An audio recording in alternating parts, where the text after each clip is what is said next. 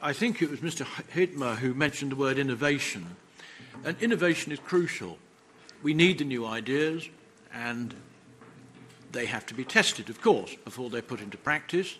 But if you make it too difficult for people to innovate, if the tests are too difficult, if the hurdles are too high, then people won't innovate. It's as simple as that.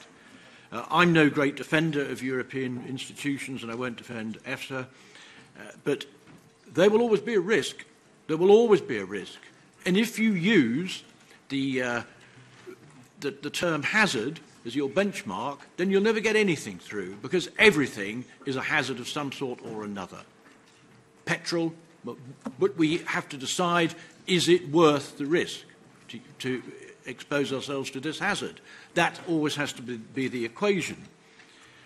This precautionary principle stifles innovation, completely stifles it. Oh, well, we don't know, so therefore we won't do anything.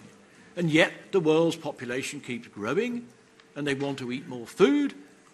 Houses are built where food used to grow. We have to keep raising our game, and only innovation can do it. And there is a limit to the amount you can smother it, otherwise people just won't bother.